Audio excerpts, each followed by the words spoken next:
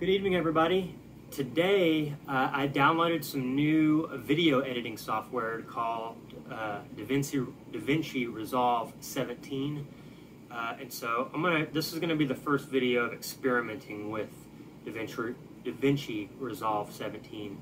I'm going to try a few new things. I want to try and up the production a little bit of my videos, because with some of the videos with all the videos actually, I'm doing one-shot takes, and I want to be able to make better content, and then also just have them be a little up the production is what I'm trying to say. I've been watching a lot of Snoopy's videos, and that guy's production is great in my opinion. One of these days, I am going to start using audio from this microphone. I have an audio interface, and I record music and stuff. But right now, I'm dealing with just my phone for now, the audio of my phone. Eventually, I'm going to up the production, though. I got to do some learning first about DaVinci. So today is going to be one of the first video of me doing some new things using DaVinci. So we've got to review today. We got Sturco Snuff. Sturco Snuff, made by McCrystals. This is a little 3-gram tin. I think. Oh, I'm close to spilling it here. It's about a 3.5, 4-gram tin. I'm not really too sure. But yeah, like here, I'm gonna put a close-up picture of the Sturco. Take a picture taken off my camera. But yeah, it's a nice little tiny tin. Little small one. It said, we all know this. It says on the back, this tobacco product damages your health and is addictive. Whatever. So let's try some of this out. On Mr. Snuff's website, it says a strong, dry, cooling menthol snuff for the discerning palate. I've read that some people really think that this snuff is very similar to Jip. I haven't had Jip yet, so I don't know. Some people say this is stronger than Jip. Some people say Jip is stronger than the Sturco. I don't know. I have been digging into this can. In fact, I have another can that I haven't even opened yet. I went ahead and got an extra one just to have, in case I ended up liking it. Which, spoiler alert, I do like it. It's a pretty good snuff. And so let's go ahead and talk about the smell. Let's talk about the smell before I go diving into it. The smell is just a nice menthol. Yeah, that's all I really get out of it, is just a menthol tobacco. A good, cool menthol. It's not very hardcore out of the tin, the smell. Yeah, it's not very hardcore straight out of the tin. There you can smell the menthol and some good, nice tobacco. It's got a light brown color, pretty good, pretty decent moisture. About the same moisture as most ONGs are supposed to be. Yeah, let's dig into some. I do know one thing about this one, that whenever you smell it out of the tin, it's deceiving. Because when you put it up your nose, this stuff's pretty intense. So let's have a good one here. It's pretty. It's a blast of menthol. Let's do another one.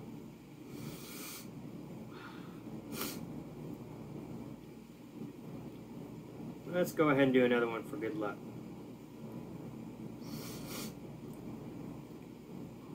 Yeah, when this stuff hits that right spot up there, it's a hardcore snuff. Like that just did. Oh, it hit that spot. Make my eyes start watering. Whew. It really is a great snuff though. It's just a nice kind of black and white menthol with some good high quality tobacco behind it. I mean, this one to me is kind of like a classic one that I think everybody needs to try at some point. I've been digging into this can a little bit here and there. I haven't taken a whole lot out of it. You know, as you can see, this is a relatively new can, but it's a great snuff. I mean, it's a McChrystal's for sure. I mean, I know this wasn't originally made by McChrystal's, but then McChrystal's, I believe, bought out this company or the rights to this particular snuff. Yeah, I really like it. Now let's see how it pinches. I never like pinching out of these tiny little tins, but for some I'm always scared I'm going to spill it or something. But let's get one here. It pinches just like O&G, any other McChrystal's.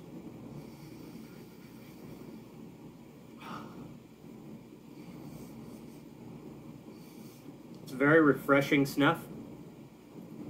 I would say that the menthol on this is pretty high, but no higher than the Mullins and Wesley Keen Scented. It's no higher than the Wilsons of Sharo Extra M. Yeah, I mean, some people are, to me, it's not, if it hits that right spot, I mean, it'll get you, but the hedges will get you better, you know, as far as whenever you do a hoot of it. That menthol blast is what I'm trying to say, that whenever it hits that spot right in your nose, the right spot, it'll bring a tear, as Simon at Simply Snuff would say, it'd bring a tear to a glass eye. This isn't as hardcore as any of those other ones, in my opinion. So if the Jip is anything like this one, you know, then I'm not that. There's nothing to fear, really. I think the sharpest snuff, the one that bites you the hardest that I have, is probably Radford's. Yeah, it's probably the one that bites me the hardest is probably the Radford's, and maybe the Jackson's 1869. They bite you. You know what I mean? It's like a bite of a smell. So yeah, it bites you pretty good. So this one doesn't, in my opinion. If it hits that right spot, it will, but it's not that bad. It just opens you right up. It's a great snuff. It reminds me a lot of O&G. I think O&G has a little more like eucalyptus in it. I don't even know if this has any eucalyptus in it, just a good menthol. Yeah, it's a great snuff. I wish I could find it in bigger tins, because I mean, I'd like this snuff. I could see myself doing this snuff every day. It's really good. I think I like the O&G better, which I've been waiting on my package. I'm still waiting on a package, and I got a big tin of O&G, and even the O&G CBD, and I'm so ready to have some O&G again, because that one, that was the first snuff I ever tried, was the McChrystal's O&G, and I flew through that can. 10-gram can. I went through it in like 2 weeks, which for some that may be quick, for some that may not be quick at all. But yeah, I wish Sturco would come in the big tins. So let's do another one. It pinches really well, if I didn't already say that. Let's do another little scoop. Opens your nose right up. I like it. There's only one McChrystal's snuff that I don't like so far, and I will make a video about it. I don't want to spoil the surprise here now, but I do have a McChrystal's that I do not like. But yeah, the Sturco is really good. Sicilian Burst is really good. The Old English was really good. The O&G was really good. Yeah, McChrystal's I haven't made a review for this one yet, but the McChrystal's SP is really good.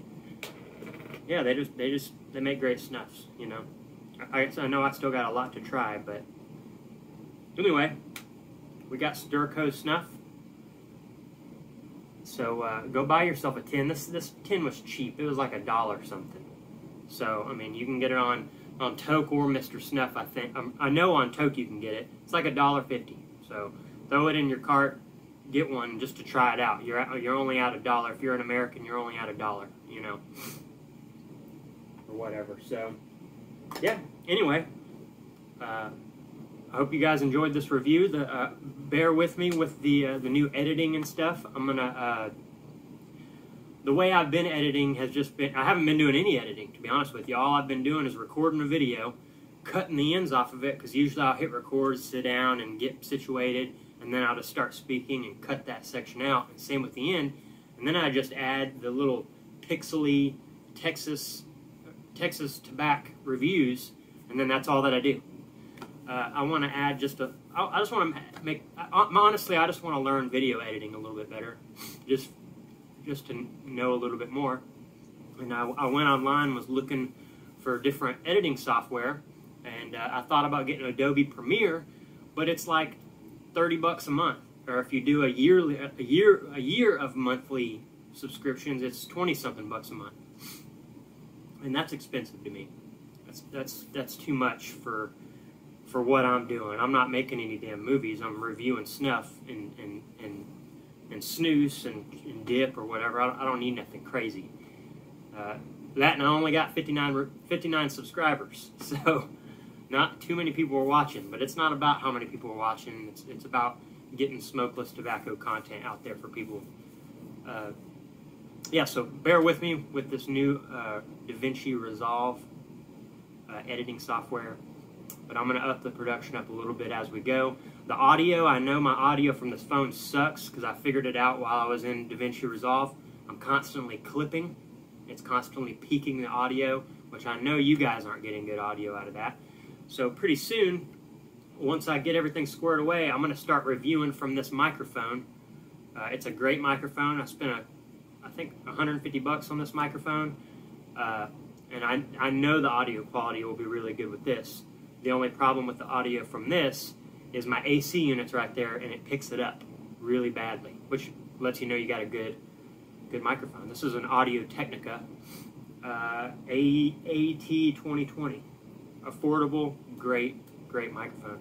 I use it for I record music, and I'm thinking about putting some of my music as like the intro for this video.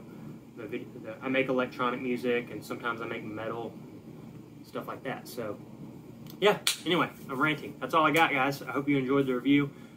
Like and subscribe. Go check out Snoopy. Go check out Today's Snuff as well. Me and Today's Snuff have been talking pretty regularly. He's just an awesome dude. He's an awesome guy, and I think he and I will have a lasting friendship. So go check out his review. He's a YouTuber just like me. We don't have hardly any subscribers, but we're doing it because we love snuff. We love tobacco. You know. But anyway, thank you all for watching. God bless you all, and cheers.